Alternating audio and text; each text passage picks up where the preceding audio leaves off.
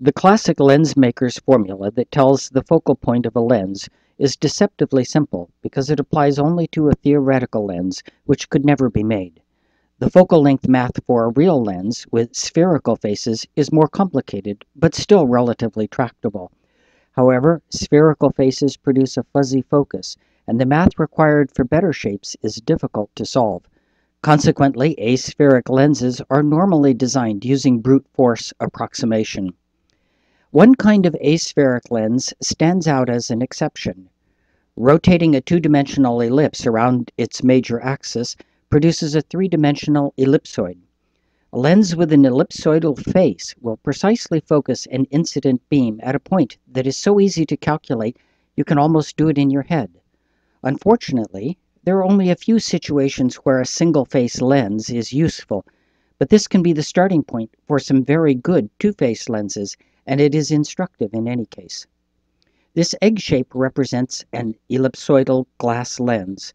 A light beam parallel to the major axis hits the end of the egg at an infinite number of points, but at every point, the difference between the speed of light in air and in glass causes the beam to bend the exact amount to redirect it to the second focus of the ellipse.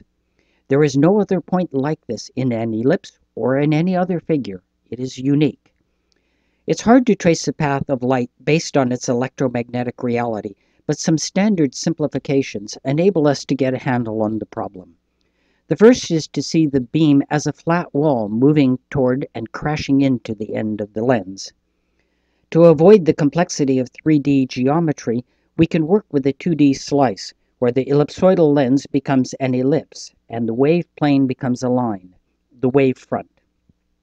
We see the beam as an infinite number of individual rays perpendicular to the wavefront, and therefore parallel to the ellipse major axis. Each ray begins at some point r at an unknown position. Anything we prove for r applies to all points, and therefore the entire beam. Each ray travels through a distance d1 from r to the lens. Upon entering the glass, the ray bends and travels a distance d2 to a point f on the lens axis. Light travels faster in air than in glass. Refractive indices n1 and n2 indicate the relative speeds in air and glass. The longer d1 is, the more time the ray travels at the n1 speed. The longer d2 is, the more time the ray travels at the n2 speed. The total travel time from r to f is d1 times n1 plus d2 times n2. This optical path length is akin to traditional African maps that show distances not as the crow flies, but by how long it takes a person to walk them. If the lens bends every ray to aim at the same point f, the wavefront is compressed into a smaller space, and the lens concentrates the beam. However, this is only one of two conditions that the lens must meet to focus the beam. The other is that every path must take exactly the same time to traverse. If this is not true, then the rays lose their relative positions in time, making the beam less orderly. This smears images and makes the beam more difficult to control. We are going to prove that both conditions can be met by an ellipse whose eccentricity is equal to the ratio of n1 over n2, in which case the trailing ellipse focus point is the lens focus. We will be using two different but compatible definitions of ellipse. One definition is the set of points, the sum of whose distances from two fixed points is constant. This diagram illustrates what this means. P is any point on the ellipse. F1 is the ellipse focus nearer the lens face, and F2 is the trailing focus. The distance from P to F1 is P. The distance from P to F2 is Q. This definition says simply that P plus Q is the same for all points P. The second definition is the set of points such that for each point, the ratio of distance to a given point, F1, and to a line, the directrix, perpendicular to the major axis, is constant. Referring to the same diagram, we add the horizontal line of length d from P to the directrix. This definition says simply that the ratio of P over d is the same for all P. The definition incidentally tells us that the ratio is equal to the eccentricity of the ellipse. Eccentricity essentially describes the curve of the ellipse by indicating the ratio of its major and minor axes. We would expect this to have a major influence on how the lens behaves, and it does. Two other important items in this diagram are that the ellipse foci f1 and f2 are the same distance f from the center, and the major axis vertices are the same distance a from the center. We can combine these details with ellipse definition 1, that p plus q is the same for all points, to derive a more immediately useful relationship. By definition, P is any point of the ellipse, including this vertex. We know things about this vertex that we don't know about other points. Its P is obviously equal to A minus F. Its Q is equal to F plus A minus F. Adding these two equations yields this one equation, which can be reduced to P plus Q equals 2A, which we will be using. With these preliminaries out of the way, let's first tackle the equal path proof. We invent two constants, J and K, for which J over K equals E. We don't know what their actual values are, but since P over D equals E for all ellipse points, J over K equals P over D for all points. Note that J and K are constants, while P and D are variables. Only their ratios are equal.